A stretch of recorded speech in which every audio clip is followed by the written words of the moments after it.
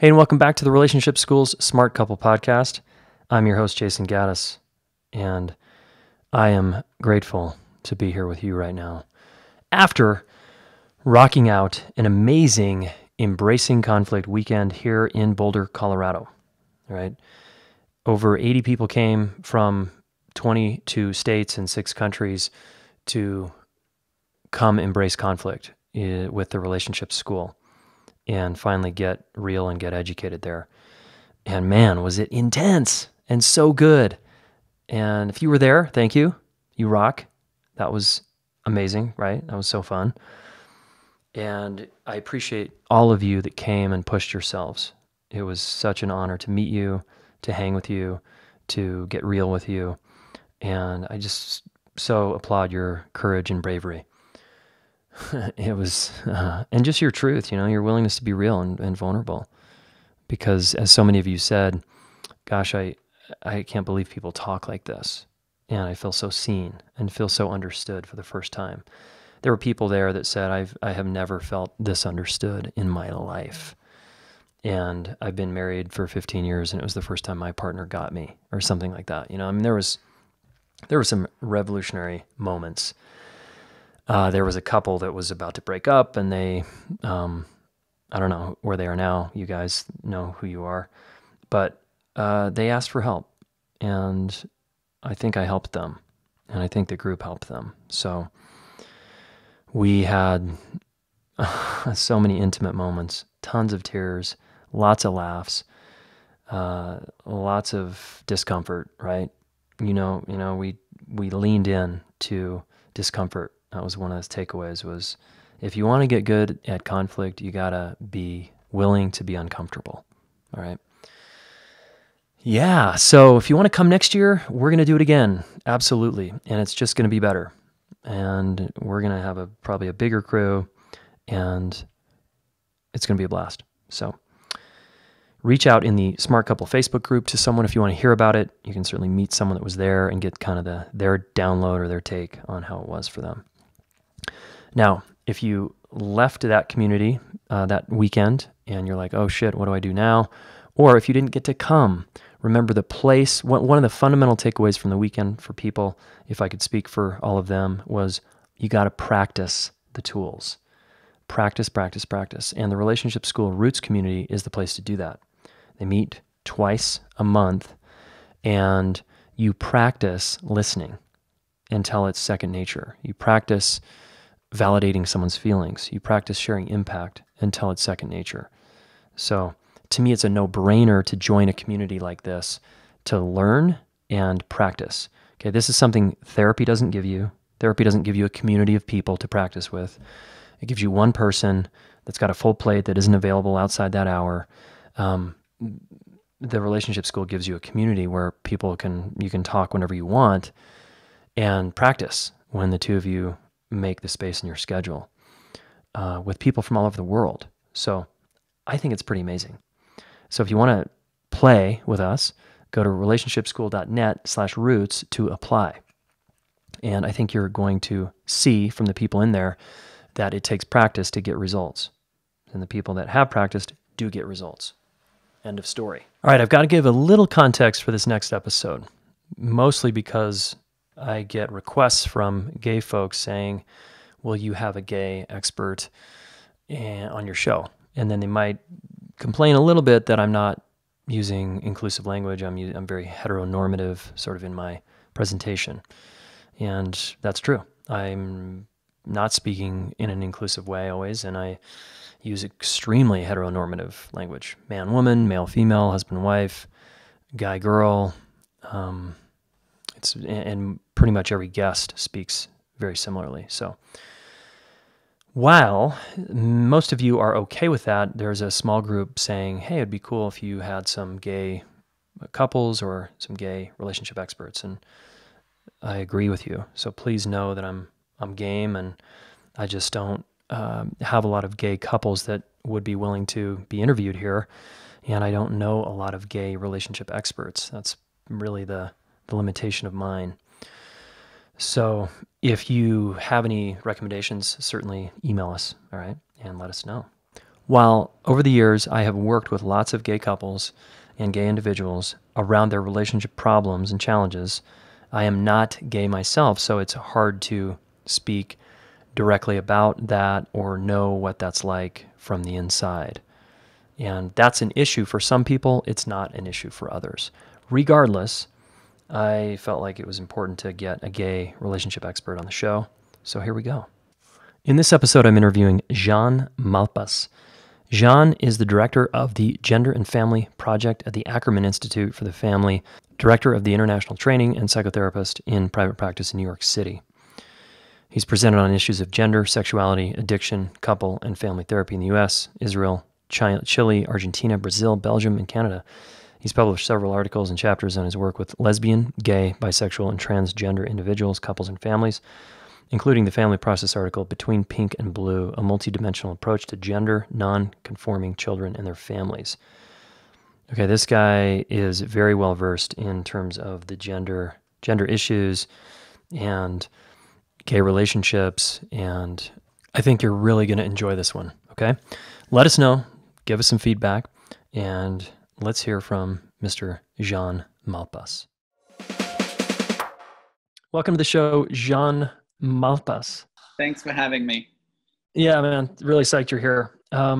So Jean, tell us about you. Who are you? Where do you live, etc., and your relationship status, please.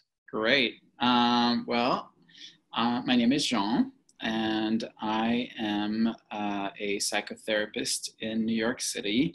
I'm actually sitting here in my office in Manhattan looking at the Flatiron building and fairly blue sky, so things are good. I'm a psychotherapist, and I'm also the director of the Gender and Family Project at the Ackerman Institute and the director of international training at the Ackerman Institute, also in New York City. Cool. And relationship status? So I'll tell you a little bit more about me personally and how I identify. That's often kind of how I begin conversations with clients and with colleagues and with trainees. Right. So I identify as a white, cisgender, gay man. The pronouns that I use for myself are he, him, and his.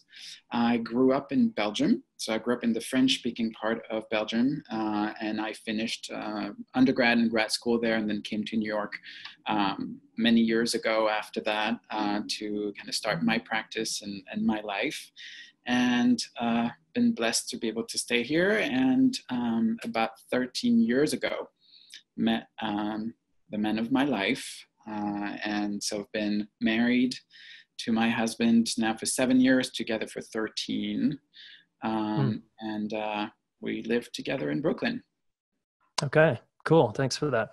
And for the listener, cisgender, that feels like maybe a newer term. Will you help us understand that term? Absolutely. So, I do a lot of work with transgender youth and their families and communities in school. And cisgender actually means when our assigned sex at birth, so whether we're male, female, intersex, is aligned or not with our gender identity. So when our assigned sex, so I was assigned male at birth, is aligned with how we experience ourselves personally and subjectively. So I identified as a boy and now as a man. So they are aligned. So I am cisgender. Cis means aligned with.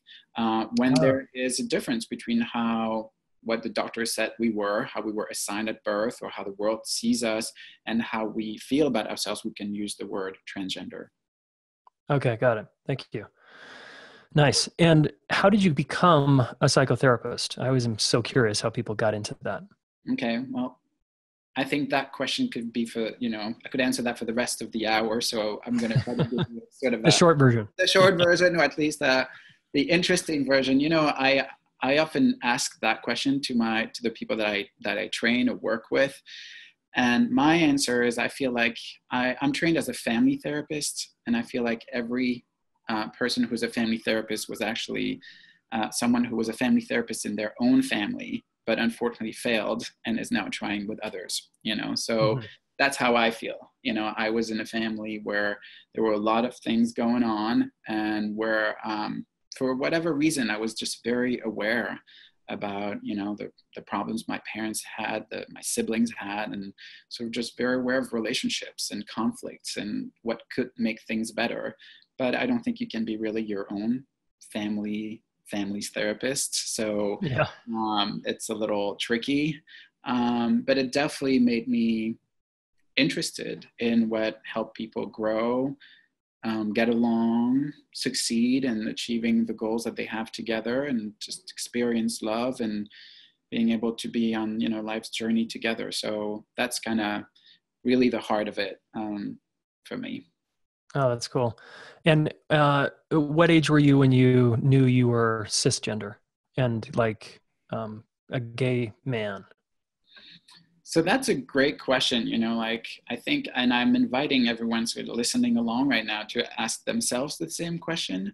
Often the young trans people I work with have a very clear recollection of when they started feeling like, wait, the way I feel about myself, the way I see myself, does not fit with how the world is seeing me, or the pronoun people are using for me, or my name, or my outfit, my clothes, my hair. But when we are cisgender, very often we sort of don't remember the time when we realize, oh, I am a boy. The world tells me I'm a boy, and I am a boy, and that fits, right? Because it does fit, or we don't have that experience of distress. But I feel like I got, from very, very early on, messages from my family, from the world, from school, from friends about what it means to be a boy and what it means to fit in the blue box, right? Like there's the pink box and the blue box, and would better stay inside of it. And I remember family members telling me, because I was a pretty gender expansive, pretty feminine boy.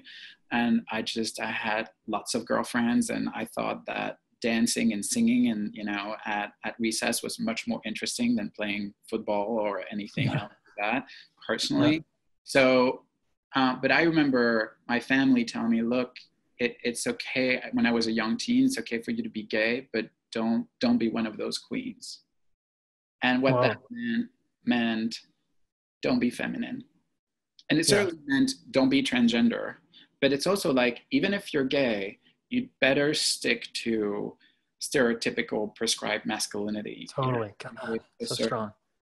And it is so strong. And, and it probably was something that was in passing, but I never forgot it. And so I've known forever that I am a boy. I've always known that I was different, that I loved, that I have a lot of masculinity and femininity in me. And I knew from pretty early on that I was gay. I remember that, even in grade school, remembering that it had nothing to do with adult sexuality, but remembering that, I had crushes on other boys. I was sort of like interested and oriented to like create more connection with other young boys my age. So it kind of came very gradually. And I often say, there's not one way to be straight. There's not one way to be gay. There's not one way to be transgender. There's not one way to be cisgender. And that's my story. I can certainly not speak on behalf of all gay people, or all cisgender people, all trans people. I know many clients I've worked with, and many friends of mine have come to terms with their own identity, whether as a gay person or as a trans person, at a later age or at a different time of their life. And that's just as legitimate and as developmentally normal as someone who comes out to themselves earlier. Yeah. Cool. Thanks for sharing a slice of your story. It feels really important to me. And another conversation we could go down the rabbit hole into is certainly the conditioning, just the gender conditioning, that men are still just shoved in this box of this is a man, this is a boy. Mm-hmm. I've written a lot about that. And so I just love hearing from you on your experience. In your own relationship, I want to just talk about your relationship for a minute of 13 years. How do you guys, I'm guessing you and your husband have had challenges along the way. Is that fair to say? None, ever. That's what people always say. No, none. and the big laugh comes.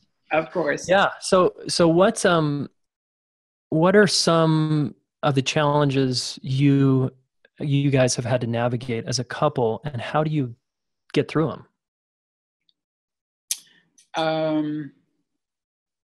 I think some of the challenges that we've had, or some of the big questions that we've had to navigate as a couple, and I think that's actually a question that comes up for any couple, whether straight, gay, lesbian, is the question of boundaries, the question of exclusivity, monogamy versus open relationship versus polyamorous relationship. I think that, I've had the chance to be with my husband for 13 years. I've had the chance to work with folks in couples therapy and individual therapy, sometimes for just almost as long, if not longer. Actually, I've worked with some folks for more than 15 years. And, where it's a tricky thing to be committed to one person and to hold a certain loyalty and honesty, and at the same time manage the complexity of feelings that we have as human beings and as sexual human beings with complex feelings that we can have for other people in our lives, complex attractions that we can have. And I, one thing I know is that each couple really needs to come to terms and define what their own boundary is, what their own sexuality is, what loyalty is going to mean to them. And I can say, it's almost like there's no one size fits all. What is loyalty for you and your partner, and loyalty in my partner might be, for me and my partner, might look very different. So that's something that a conversation we had from the very beginning, the assumption of, so are we going to be monogamous? Are we going to have an open relationship? What are we open to? What feels right? And we're fairly open about that. And I'm also fairly open in my training and in my work with my clients, that we've always had an open relationship. And there are certainly sort of challenges that come with that. And what often people think is sort of like, oh, so if you have an open relationship, doesn't mean that sort of everything goes. Like, how do you maintain a certain sense of intimacy and loyalty? And that's the first question that we had to answer, is what's okay, what's not okay? What is going to hurt your feelings? What is going to hurt my feelings? What makes me feel like I'm your priority to some extent? What makes you feel like you're my priority? And if we have an experience with someone else, how do we handle it? Like, what information do we want to share with each other? What are the kind of behaviors that are okay and not okay with other people? Like, are there things that are best safe for us and things that are okay in other circumstances with other people? So all of those conversations are great because you get to good consensus together. Sometimes it's hard to get to the consensus. Sometimes it's fairly simple, but also the conversation itself builds intimacy. Yeah, totally. Like face each other and be like having that level of honesty, that level of authenticity, integrity. It builds intimacy. Yeah, it does. And also, you're being real together, big time. Yeah, and also for me, my premise about relationships is that we don't own the other person. That we all make a choice every day to have a certain level of commitment to someone. And that doesn't mean that person owns us or that we're owned by that person at all. Yeah, great. And, I don't own my partner's body. I don't own my partner's sexuality. I don't own my partner's journey in life. I want him to be happy, to be fulfilled, to have a rich life. I want the same for myself. And I also want him to feel secure. I want him to know that I'm here for him and that I'm not going to do anything that undermines him or us, and that's my priority. So now I'm using sort of the I voice here, but that's very much how I practice as well, and how I sort of counsel people to find that line between clear boundaries, clear commitment to something that's consensually and collaboratively decided, and at the same time really lets them have a life as rich as possible as they want it. Well, if I'm him, I'm listening, I'm feeling like I have a lot of room to be me, and I'm feeling really cared about, like you consider my feelings, you care how I'm impacted by your choices and your behavior. Mhm. You know, it's like, wow, it feels really good. So I'm guessing you guys Right. have had to work hard to create that level of container, right? Where you can be that open, but also boundaries like this is, you know, this is not okay for me. This is okay. That kind of respect. It's Yeah, awesome. well, I'm glad you feel that way now, and I hope he does feel that way. I think so most of the time, but it's also easier said than done. You know, like there are plenty of Sure. times when we make mistakes, you make mistakes, and you're like, oh, I thought this was okay, or I thought that was not undermining or feeling undermining to you, Yeah. and then I think that it really, like, that's the other part of, like, you know, the kind of conversations, the intimacy, the accountability is really important. But how you repair an injury is the Yeah. other Oh, thing. it's so There's a essential. lot of research that's been done both with couples and with parent-child relationship that shows that the um, the strongest form of attachment, the people who feel the most secure and connected to each other, are not those who do not experience injury.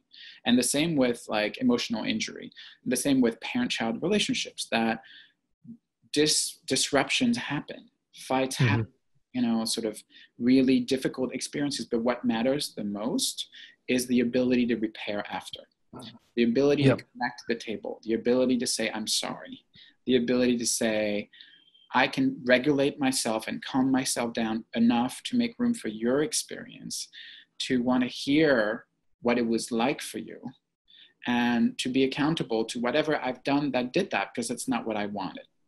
Uh, Hmm. and to problem solve whatever problem we had that made us feel this way to begin with. So yeah, we surely had lots of those. I mean, and sometimes easier and sometimes not. Yeah. Yep. Totally. Yeah. Are you familiar with Dan Siegel's work at all? Yeah, absolutely. Yeah, we just interviewed him on the podcast, and he's saying everything you're saying there. I mean, he's a part of that research, right? Is the Yeah, repair after the rupture is the essential piece. very It's important. awesome. I want to kind of zoom out for and ask two sort of more meta conceptual questions about gay relationships. So I was telling you this a little bit before on the podcast, but I wanted to make sure the listener heard this part. So I've been getting, you know, a significant number enough emails to warrant action, which is people saying, "Hey, Jayson, your perspective's great. I love your podcast, and I'm in a gay relationship. I'm gay, and you don't totally probably get me. And it'd be nice if you interviewed people that do."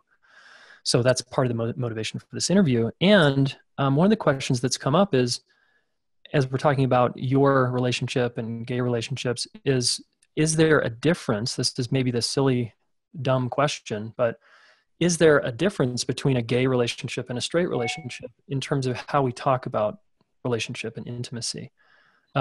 Obviously, there's going to be some gaps that I certainly just can't speak to Mhm. for really any cultural group or subgroup that is, whether they feel marginalized or not, where I'm just not going to understand what it's like to be them. And so I can't really speak in a way to them, you know? Yeah, yeah, yeah. But I'm wondering, could you speak to that high level question? And then I guess the subset, the secondary question in that um, is your, like, what is your personal experience with that?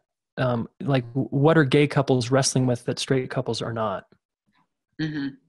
No, you know, I think it's a really important question. It's a really good question, and it's a tricky one because in itself, it's a little reductive, and I'll sort of unpack what I'm saying Right. here.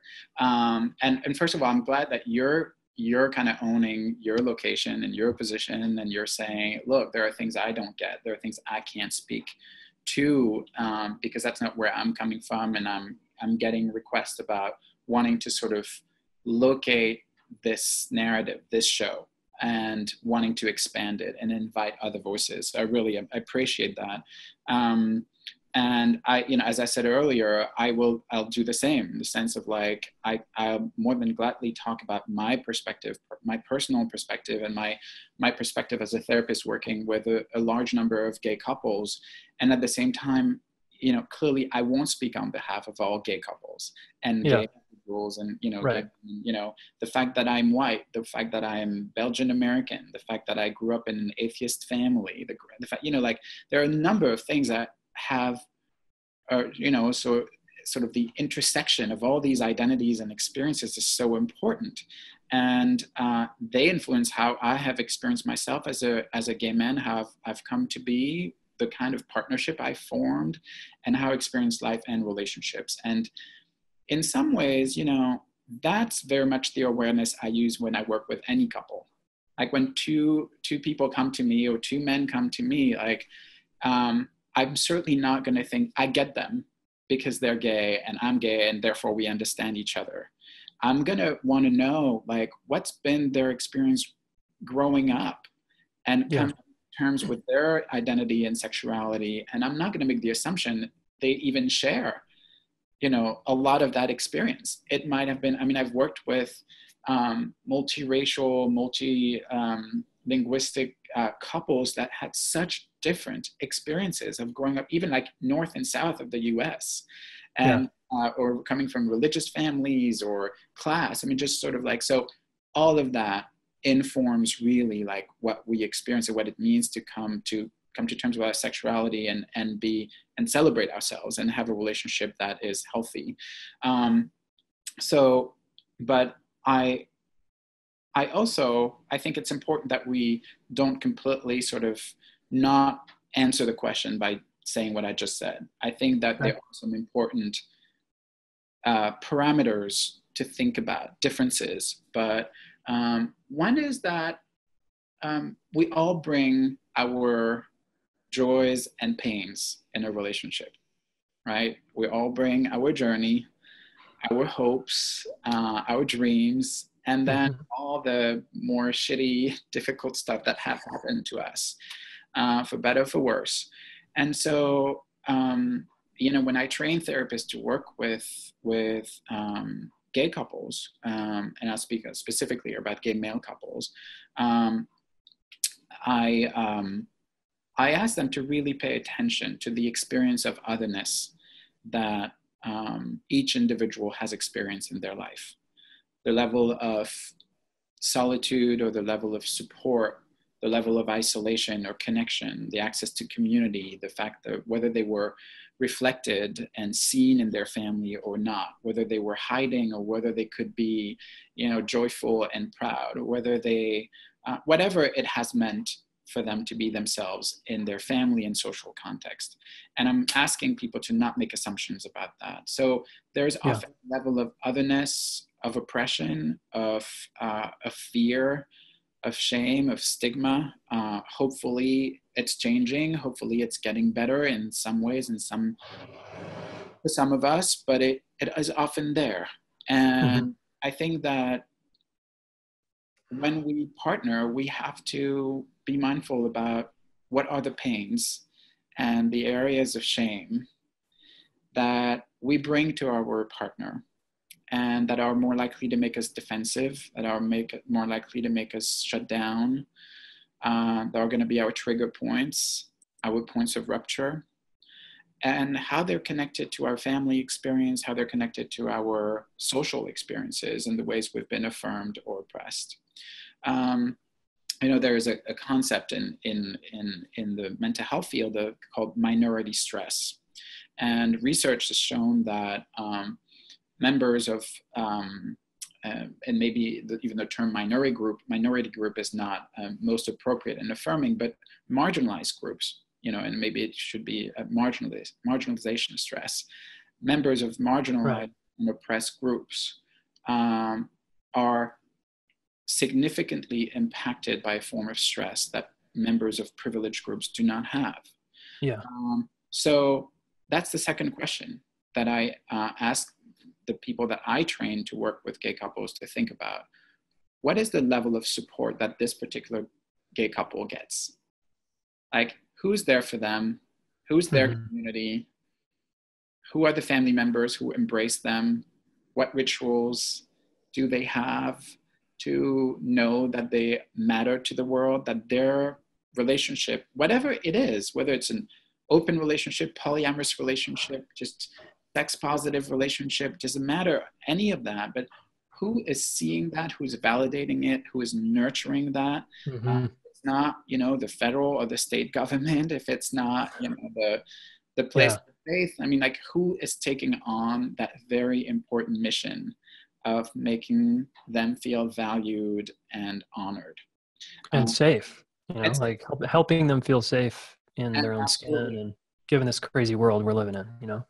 absolutely, and just completely at the basic level, safe to be themselves and safe to, have a relationship. Yeah, Uh, so I'm kind of hearing, if I can just reflect a little bit, that what I'm hearing is really taking into account if you want to call that term, the marginalized stress, right, of what I've been through as, say, a gay person is going to be different than a straight person, and I'm bringing that stress potentially into my relationship, and it's going to impact that relationship.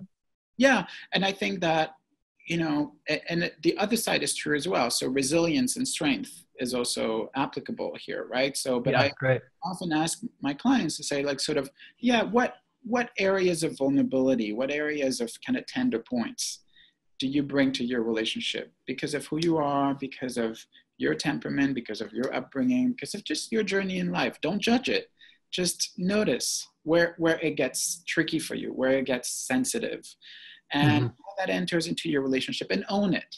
Don't judge it. Don't judge yourself. Don't shame yourself, but own it.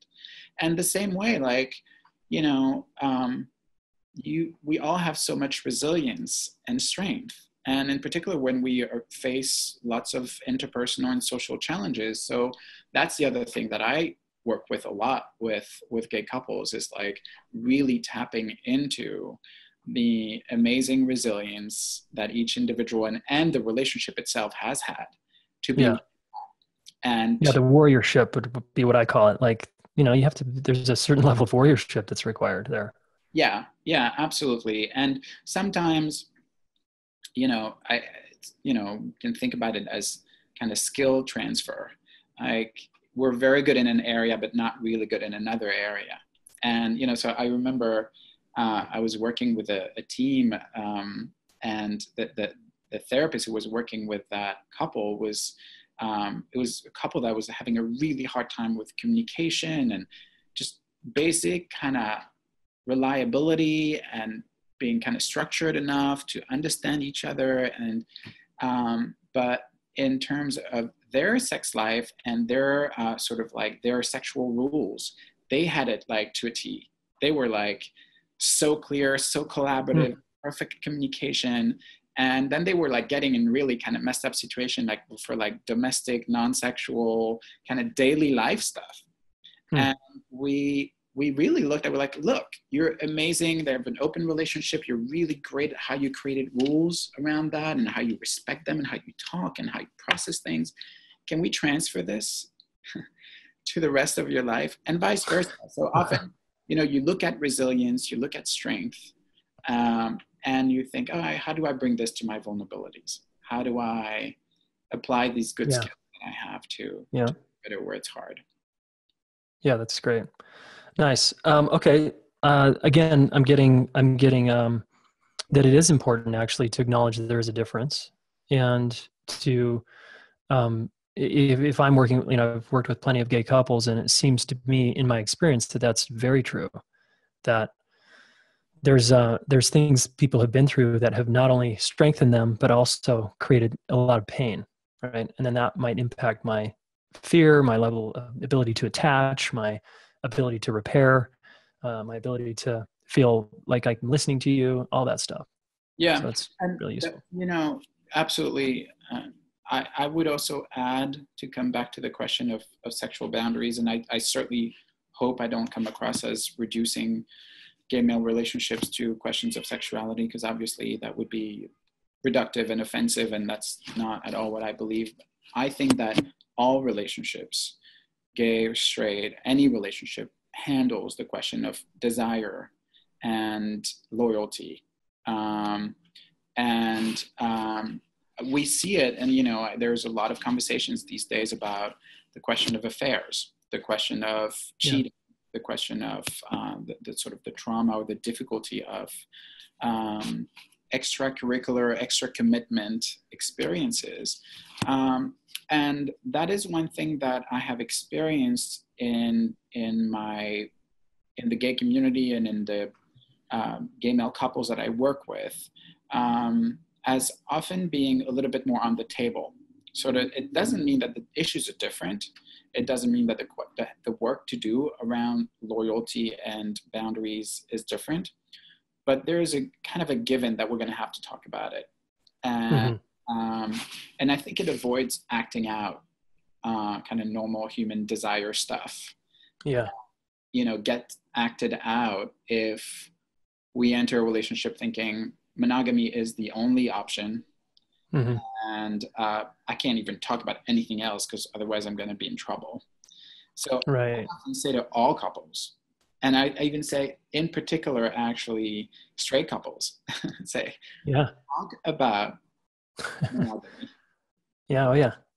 Because these days it's definitely more cool or more popular in some circles in the straight community to be into an open relationship. Yeah. And it's sort of progressive towns and cities and communities, it's like monogamy is like still like lame, and open relationships are almost seen as better or more evolved or something. So it is interesting. And I almost hear you saying, if I hear you right, I hear you saying the gay community might be dealing with the open relationship thing a bit stronger.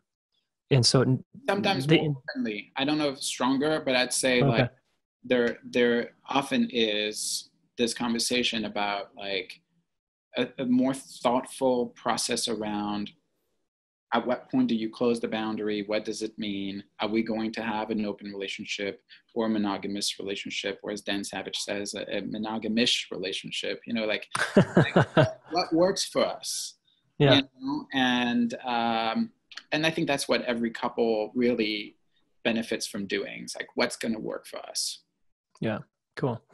You mentioned Dan Savage. I'm curious your take on him, and because he seems to be, maybe I'm just not plugged into the gay community very well, but he seems like one of the premier leaders on relationships in general, but certainly gay relationships. Is there, like, do you have an opinion on him or his message? Because he's pretty intense and edgy and funny, and I'm guessing he's pretty limited in some ways also. I don't know. I don't know him. I'd love to know him better. I think it's less of an opinion that what I would say, I'm sure he speaks, very well to certain people, and to some people he doesn't represent their voice, or they don't find him, helpful or empowering. And I think that's just, what it is. I think that the voice he has carried in some ways, and in a funny, engaging way, he's very real. And he's been really not afraid of naming stuff that a lot of people and a lot of us kind of sort of walk on eggshells with. And particularly sexuality, and particularly sort of like complex human desire and stuff that we all have to deal with. I think that he's really, it's sort of his whole thing about good game and giving, like that what's important in a partner is to be good game and giving, like to sort of be generous, be good to each other, and to be game in the sense of like wanting your partner to be willing to experiment things with you, to be game, to sort of be open. We want you to have a rich sex life and a rich life in general. So what that will mean for each couple is very different. Yeah. It doesn't mean, it works for every couple to have an open relationship at all. But I think as a stance, as value, he's been able to kind of say, look, can we all like look at each other without these assumptions? Can we all, like I said earlier, like remember that we don't own each other, and that love is about generosity, and it's about being on an adventurous journey together. So, I certainly appreciate his voice that way. And I think he's done a great job bringing that to many generations and different communities. So it's pretty cool. Yeah, I agree. As controversial and as uncomfortable as it can make certain folks. And as I said, in some ways, there are other folks that feel like he really doesn't represent them. And I think that's fair. Yeah. Yeah, I mean, that's true people who listen to me, right? It's like, yeah, for some people I'm like, yeah, this is great. And other people are like, what? Exactly. Cool. As we wind down here, Jean, what, if you had to give just a listener sort of one of your favorite pieces of relationship advice, what's sort of the general or even really specific advice that you would give just to couples out there who are wanting to go to the next level or they're struggling a bit? Well, I've said it already like 2 or 3 times just the past hour, but remember, we don't own each other is one of the biggest one. And that don't take the person for granted. The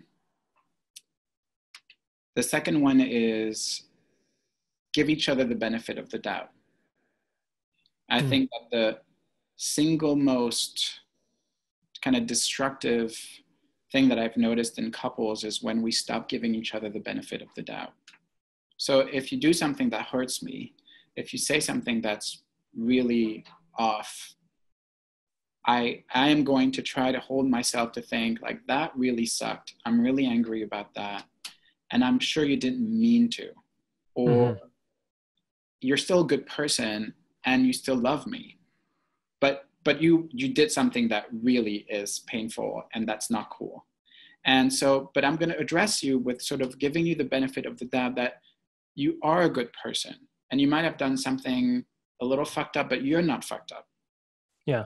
And you might have done something that's unloving, but you do love me.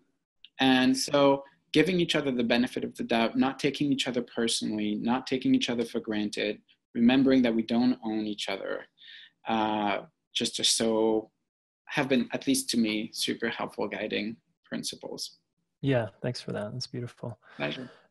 Jean, I got 2 more questions. One, just some advice I want from you.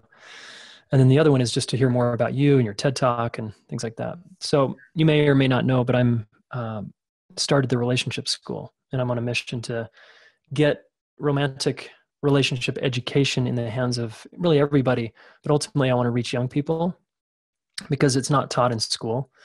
How to work out our differences, how to own our needs, how to listen in a way that has people feel understood. And if you were to give me one piece of advice on what you think is the most important subject in the curriculum that I should teach young people around romantic relationships, what would that be? I don't think I would say they're very different than what I just said. I think that there's sort of these kind of core kind of guiding principles about how to have respectful, open-minded, rich connections with someone else, with another human.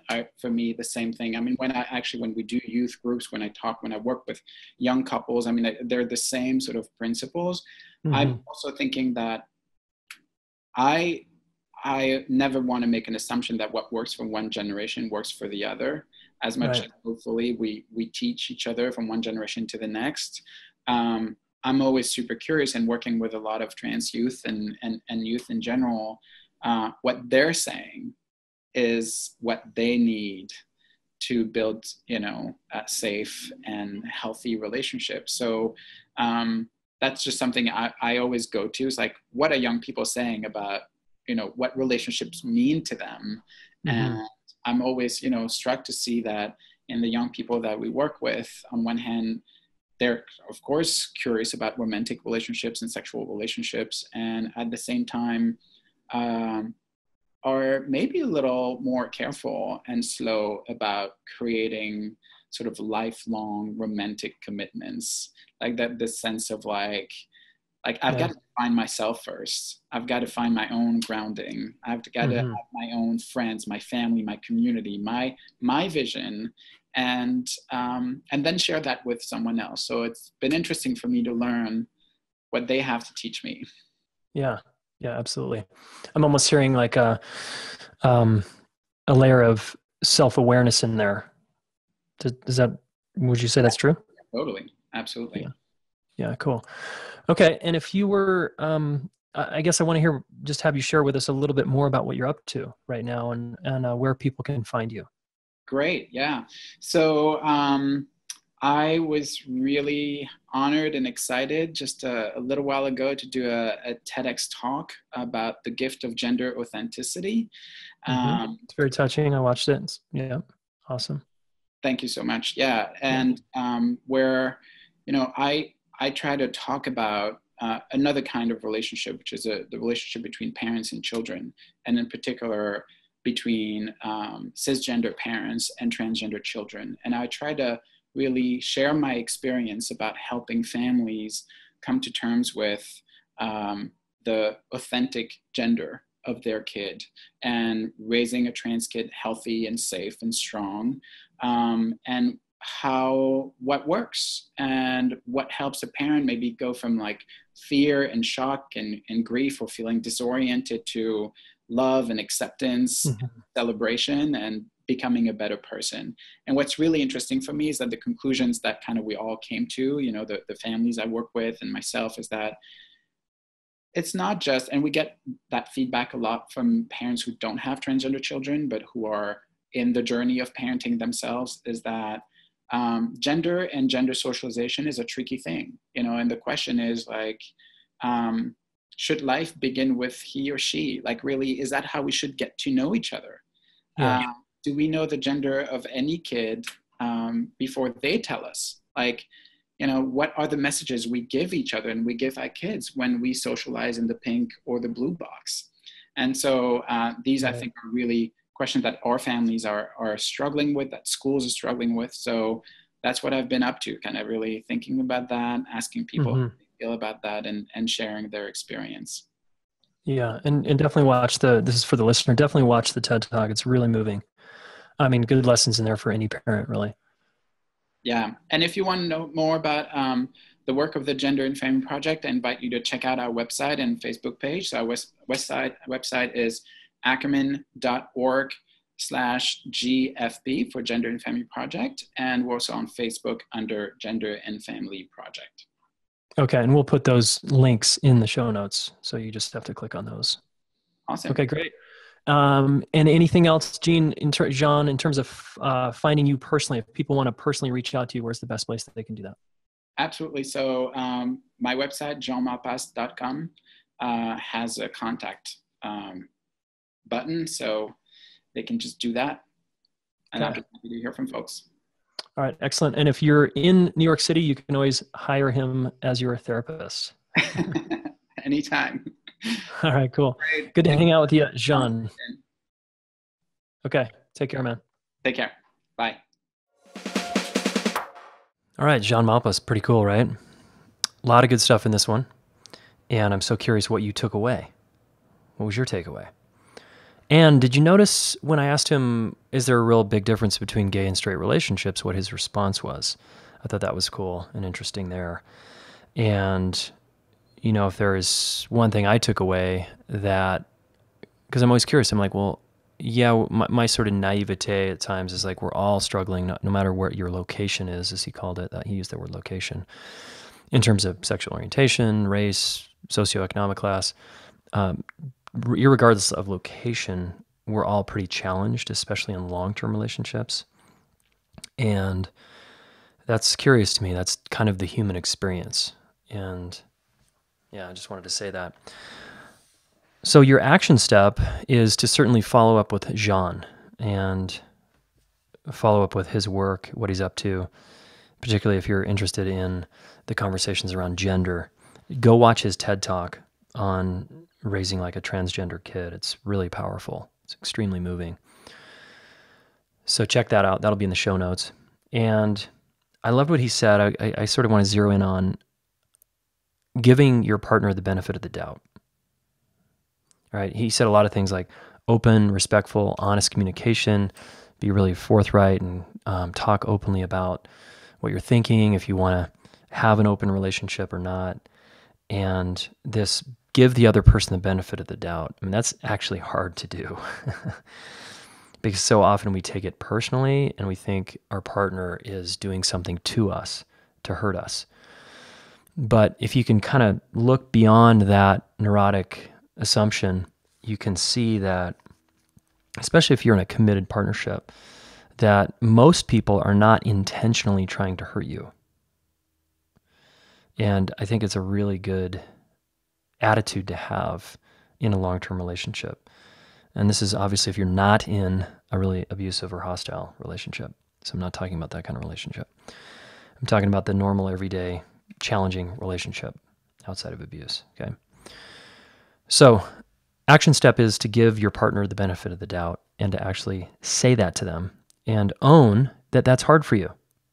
Look them right in the eyes and say, honey, I want to give you the benefit of the doubt more, that you actually do love me and you do care about me. I'm going to just assume that, and I'm going to work on assuming that, but I notice I take things personally a lot, and that's hard for me. Okay, so kind of have that aspiration and put it out on the table and look your partner right in the eye. If you're single, think about a future partner and think about your past partner like, yeah, I didn't really give them the benefit of the doubt. I was always like, they're out to get me or I'm out to get them. Okay? Give them the benefit of the doubt. All right. Okay, guys, as always, it's been a real treat, and I really appreciate your ears and you sharing this with a friend. It's always really interesting when someone comes up and tells me, like at the conflict weekend, the Embracing Conflict weekend, a lot of people came up and said, yeah, I've been listening to your podcast for a year, and I listened to it with my friend or my wife, or we're couples and we listen to it in this town and we share it with each other. So thank you. It means a lot. It means that, I'm having an impact here, and I know that I am, and it's fun to hear from you. Okay. One of the best ways you can, of course, let me know that is on iTunes. Leave us a review. It's actually preferable than sending us an email. I actually check those reviews often, and I read every single one of them. So I'd love to read yours. And if you want to take a screenshot of it, send us an email with your review, then we'll give you a little coupon code for the merchandise store at the relationship school, okay, if you want to get a hat or something, all right? Okay, and then remember, Roots Community, if you want to practice. If you're the kind of person that knows that the way to get results is through practicing, then we'd love to have you join us at relationshipschool.net/roots. And we'll see you on the other side.